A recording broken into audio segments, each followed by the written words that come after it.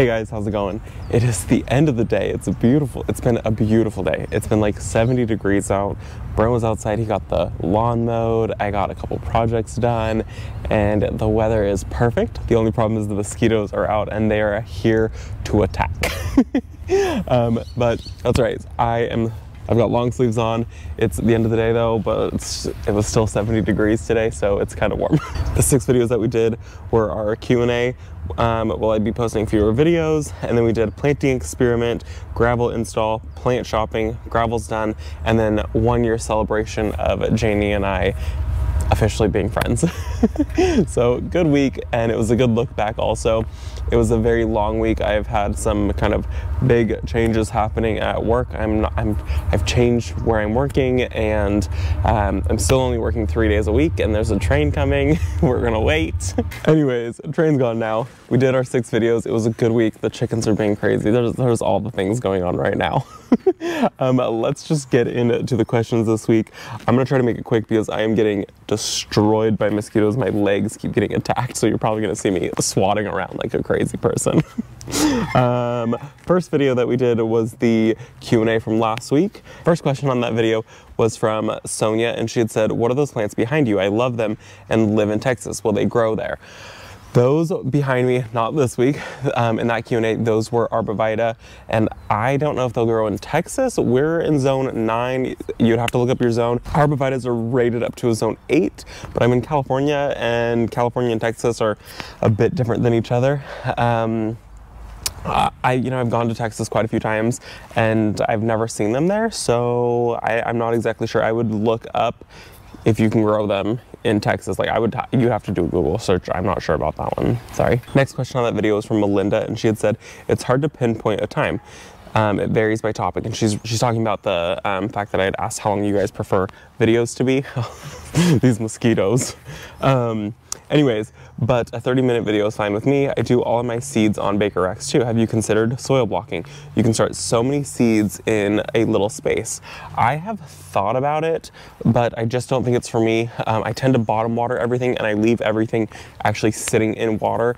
And if I soil blocked, then I'm afraid that like the blocks would just like disintegrate, because I do leave them in water. And with soil blocking, I know that you have to put like the appropriate amount of water when you are soil blocking, and I don't do that. So I'm gonna say it's probably not gonna be for me, but Bootstrap Farmer does sell soil blocking kits if you are interested in soil blocking. Next question on that video is from Rosalie, and she had said, "Hi Robbie, your videos are great. I don't care if they are an hour or 30 minutes. I enjoy them all. What is your timeline on the reno? I'm sure it'll look great. Happy gardening." The timeline on the reno, I'm hoping to get a huge majority of it done this year. We'll see what happens.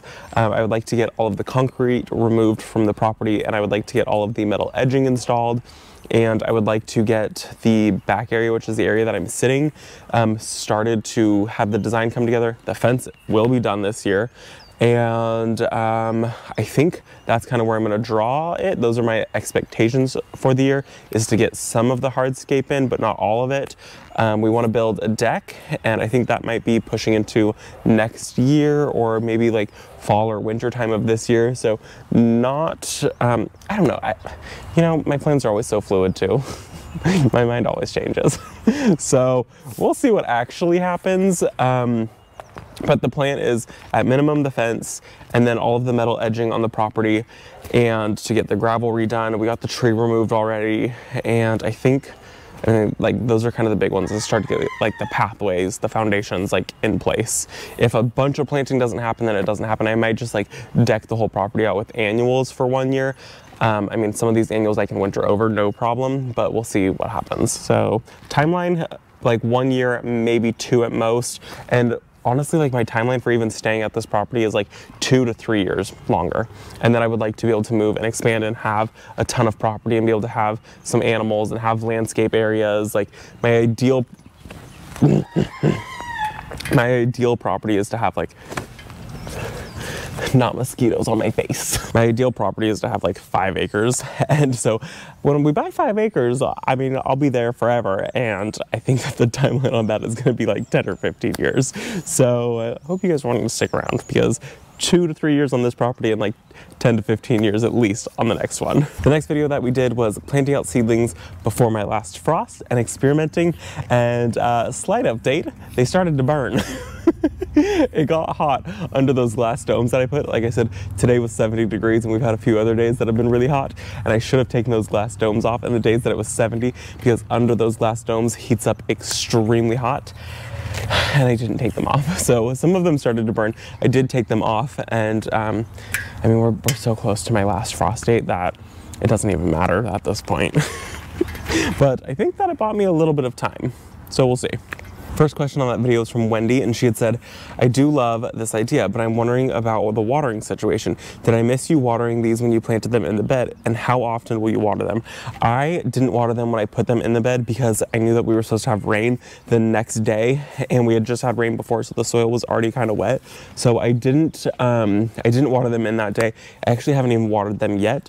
Our irrigation is off, and we've had rain, and we've had hot days, and then we get rain. So they've been like well taken care of. And as far as we get into the season, they will be watered every single day, and the days that we hit over 100, they're going to be watered twice a day. The next question on that video was from Proud Mama, and she had said, Robbie, don't know if you had said, but did you get to harvest any grapes? How did they taste? Do they produce first year? So these grapes that we have are about 3 years old now, and they did produce grapes. They did not taste very good.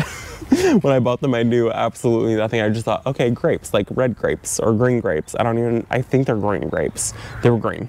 And I was like, green grapes, I love green grapes. So I bought green grapes. I didn't know the variety of them. I just planted it, thought it was a great idea. It was not a great idea. I think that they're grapes that are used for like making wine or something. They were so bitter.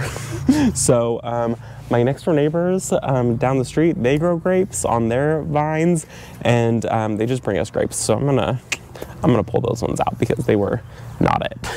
Next question on that video is from Judy, and she had said, do you get tomato hornworms? If you do, plant basil around your tomato plants. The smell of the basil masks the smell of the tomatoes. Huh. I didn't know that. We do get hornworms. We don't get them like in like abundance. I think at most I've only ever seen like 2, maybe 3 on our property. And so I usually just pull them and like feed them to the chickens. But I think I'm gonna try that because I would like to grow a lot of basil this year. Next question on that video was from Sheila, and she had said, are you saying loofah like the sponge? I am absolutely saying loofah like the sponge. We are growing loofah sponges. A lot of people think that they are like grown in the ocean. They're actually a gourd, and what you're saving is the like fibers on the inside of the loofah. And so we're gonna be growing loofahs. I've done it before. I have a video all about growing loofahs, and yeah, so I'm really excited to be growing loofahs again this year. They get super massive though. Like you need a ton of space to be able to grow them. Next question on that video is from Francis, and they had said, what does hardening off mean? Hi, Robbie. Hi. Hardening off, it means that you need to get your plants accustomed to the temperatures that are outside. They're not used to it, and they're also not used to the like UV rays of the sun. So they need to become more accustomed to that. So when you when you're hardening off your seedlings, you need to bring them out for the first time, and you'll put them somewhere in a shaded location, and you'll leave them out there for an hour, and then you bring them back inside. And then the next day you'll take them outside, and you'll leave them out there for, 2 or 3 hours in a shaded location. And then you bring them back inside, and you do it for like at minimum a week, and you bring them out there, and eventually you let them like stay the night outside. And it's kind of like the scariest moment, because the first night that they stay the night outside, you're like, okay, are they gonna survive in the morning? And you go check in the morning and they've made it because you properly hardened them off. If I were to just take the seedlings that I have inside, they're not used to the UV rays outside, and they're not used to the temperatures. They're used to the inside temperatures. So if I brought them out here and planted them, they would be in such shock because it's so hot and the UV rays are so intense that it would just burn and kill the plants. Next question on that video is from Carmen, and she had said, good morning, Robbie. Great idea to start planting the tomatoes and loofah seedlings. Question, why didn't you plant the rest of the tomatoes since they seem to be doing so well? I know you have the ones inside, but these would be stronger from the beginning outside, right? Or am I wrong about this? Okay, so I don't want all of one variety of tomatoes. I mean, there's a chance that we could get a frost and it could kill the seedlings that I planted out. And then I would have 0 of those tomato varieties. So that's why I'm also growing some inside. It's an insurance policy. But I also didn't want to plant all of them out because I don't want that many tomato plants. I only want one of that tomato plant. I also plan to grow Amish paste. I also plan to grow Bonnie's Best and cherry tomato. So I would like to grow 4 tomatoes in total. That's the ultimate plan. But if I had planted all of the like 6 or 8 that I had left, then I would have way too many. But getting them planted out now definitely will make them so much stronger, and they'll be able to take off a lot faster. Last question on that video was from Anne, and they had said, Robbie, I noticed that you pinched back the tomato seedlings. Is the purpose to promote their growth? Is it necessary to pinch back the seedlings of any plant you were growing, like flowers, etc.? Those tomatoes, I didn't pinch them back. There was 2 seedlings growing in each like pod, and I don't want 2 of them. I only want 1, so I just pinched the 1 back. That's the only reason I did that. And like tomatoes, you can pinch them and then they'll start branching. You don't have to pinch them. I don't pinch them. And then for flowers and things like that, there are certain ones like snapdragons, you do want to pinch them after they have 2 to 3 sets of their true leaves. So you pinch it and you leave the 3 leaves, and then it'll start branching from there, and it'll give you a ton of stems. There's a whole bunch of flowers that need to be pinched. That'll give you a bunch of blooms. Next video that we did was the gravel install, and the first question on that video was from Mystic Firefly, and they had said, Robbie, can you talk about some of the prices of the various gravels? I need to get some too. How exciting for you. Any idea how much the Domolite cost? I can't talk about how much the other prices are because I don't know what they are, but the one that we did buy was $79 a yard with a $90 delivery fee, and I'm assuming that the other ones are roughly about the same price per yard. We bought 4 yards, and that's probably going to be not quite enough. Brent said to buy 5, and I said, I think I only want to buy 4.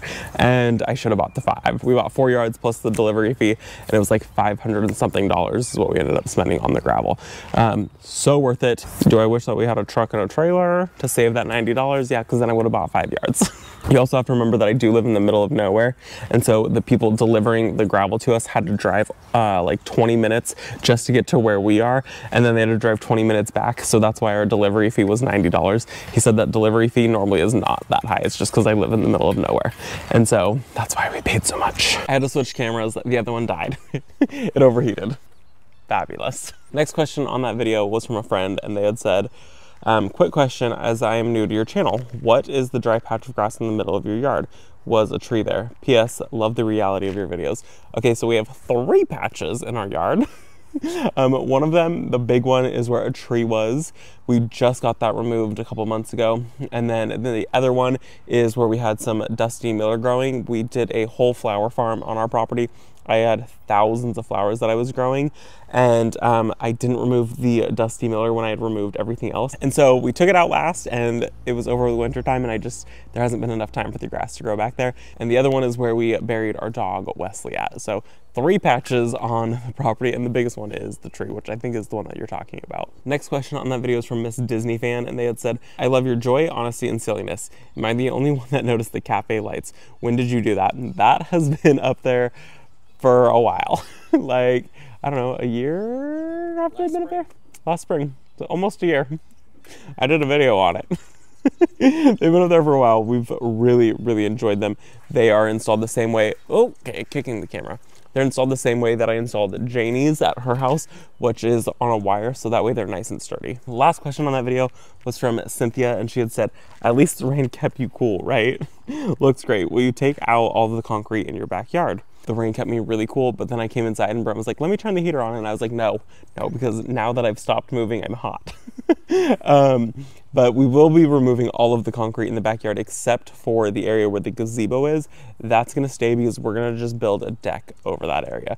So in the next couple of months, I'm hoping to get all the concrete removed. We'll see, because that was a lot of work, but I'm definitely gonna need to like rent a jackhammer to like get all of that taken care of, because I'm not gonna do it by a sledgehammer. The next video that we did was my self-controls unmatched plant shopping, which wasn't really plant shopping because I didn't buy a single plant. First question on that video was from Shelby, and she had said, she was fun. How cool is it to go into that greenhouse? Did it smell like tomatoes? It did smell like spring. It didn't quite smell like tomatoes, except for when she started brushing her hands over it, then you could smell the like tomato leaf smell, but it smelled so good. It smelled like earthy after it rains. It just smelled so good. It smelled like spring was here. Next question on that video is from Deborah, and she had said, Robbie, the forsythia in the front, could you try cutting them and shaping them into topiary before removing them? I think what I'm gonna do is I'm going to take cuttings from them and I'm going to shape, I'm gonna take my own cuttings and do like long sticks, put them in some soil and see if they'll root, and then see if I can turn those into topiary forsythias. I just want one just to try it. I mean, I love forsythia, but I don't have all the room in the world here, and so I really want plants that have big impact for a longer period of time than forsythia has. Forsythia has like a very short window that they're like super pretty. So I need things that have like a longer bloom time and that are prettier for a longer period of time. But if I can do like it in topiary and I can just put it in a pot and then I can just move the pot around as I want, and if I can take a cutting from the one that I have and do it for free, then it's a win. So I'm gonna try it. We'll see what happens. Last question on that video is from Billy Joe Bob. And they had said, don't forsythia throw up a ton of growth from the base. Wouldn't that turn into a normal bush quickly? They do, but so I think, I mean, anything that's topiary or being trained, it takes a lot of maintenance. So if you know that going into it, you just know that you have more maintenance on that shrub and you just have to take care of anything that starts shooting up from the base. But the eventual goal is to get it to grow on that top section. And there's a chance that those ones that were at that nursery were grafted onto something else, onto a different rootstock, so that way they don't start shooting up a whole bunch of runners. So I'm gonna try it with the ones that we have on the property and see if I can get it done. And what happens, I'm gonna experiment, but I can't say anything for the ones that were at the nursery. The next video that we did was finished installing the gravel. It's so good, and I'm so glad that it's done because it looks so good. First question on that video was from Jeanette, and she'd said, do you have a different spot for the trash cans? We don't. We have tried it in multiple different spots on the property, and that really is the best spot for the trash cans to go. It is unfortunate because we do see them all the time, but at the end of the day, it is what it is. We have trash cans, and that's real life. So that is the best spot for them to go, especially with ease to where we need to like wheel them out. Next question on that video is from Shelby, and she had said, that looks so good. It's totally inviting and I love that edging. Thank you. The metal pokies sticking up from the temporary fencing gives me so much anxiety. Did the dogs not ever try to jump it? Is there a way to flip those sections like by the espalier? There's no way to flip them. That's where they've been cut, and our dogs don't jump them. They've never tried. They've never even, I mean, like Freya, if we put like something that's like this high up, she never jumps it. Sadie is the one who will jump it if it's like this tall. So we have to make it taller because Sadie will not jump over anything that's tall, but she'll jump if it's like a short barrier. So we have to make it like a tall barrier, and then Sadie won't even try to jump over it. If there was a chance that I thought that they were gonna jump over it, then I would definitely not use the like sticks poking up like that. I would freak out if anything ever happened to them. I would feel so guilty. So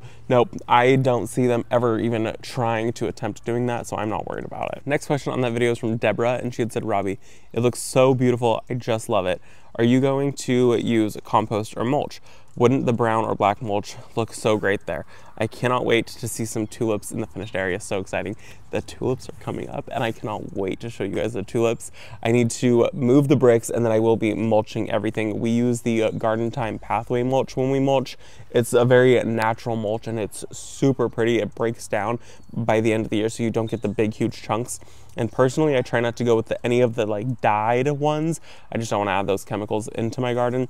And honestly, I just see them fading by like halfway through the summertime, where if you just buy natural mulch, it just stays really pretty the entire time. Next question on that video is from Karen, and she had said, will you be painting the inside of the fence black by the bins? This may help hide them. Love the improvements. This time there's no plan to paint it, but after a couple of you guys recommended it, I started thinking about it, and I think that we probably should paint it black. I think we just need to finish this fence, this beautiful fence right here behind me first. So at this time, there's no plans to paint it, but maybe when we pull the paint sprayer back out, we will paint it, because I do think that it would camouflage those trash cans. We just had painted it white, and then I just didn't even think about it. Last question on that video was from Malika, and they had said, the gravel pathway makes a huge difference. Can I suggest widening the flower beds behind the house and moving the pergola further back into the garden so that it looks bigger and utilizes more space? We will be doing that when we build a deck. The only problem is that we can't move it back too far because our clean out for the septic system is like right there. It's probably, we'll be able to move it back like 3 feet, but not much further than that. So that is the plan when we build a deck, is to be able to move it back further. It's just time.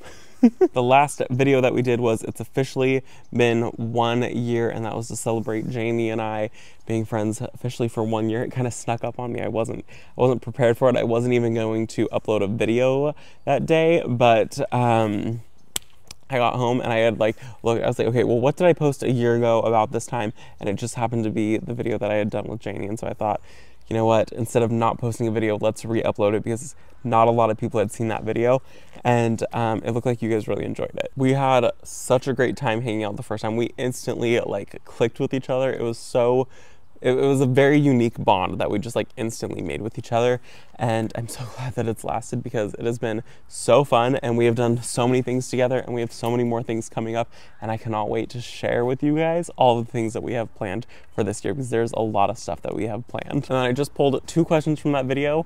At the time of filming this, there was only 2, so I just pulled those. The first one is from Bridget, and she had said, "You two are so fun to watch. What are those gorgeous seedlings behind you?" Those all ended up turning into the flower field that we did.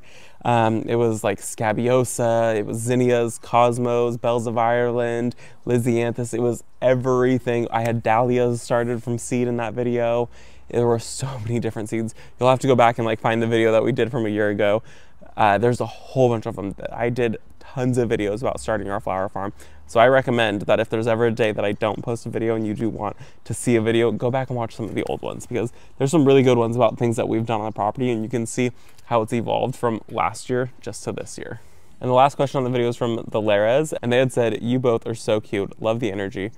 Were you successful at growing Bells of Ireland? If so, what did you do?" I did get Bells of Ireland to grow. My problem is that once I got them growing, I then planted them in the shadiest patch of the flower farm, and they need full sun. So I got blooms on them. They were only about this tall, though, was my problem. So I did get them done. It's best to pre-soak your seeds for 24 hours if you can, and then the seeds come to a point, and if you can file down that point just a little bit and soak them, then you're going to have the best success at getting them to germinate. I'm not growing any this year, but I did get them to grow. So full sun, a ton of water, and soak those seeds for a minimum of 24 hours after you file down the tip of them. That's my only tips for growing Bells of Ireland. So that is going to be it for the video, you guys. I hope that you enjoyed it. I'm going to go inside because we are all being eaten by mosquitoes right now. Me, Brent, and Jalen are all out here filming this video, and the dogs, everyone's getting eaten by mosquitoes. Even after the middle of the video, Jalen went to the store to go buy some off. And honestly, like, I think they branded this stuff the wrong. This should be called On, because the mosquitoes are going nowhere. So we're going to go inside because we're being attacked viciously. I hope you enjoyed the video. I'll see you in the next one. Bye, guys.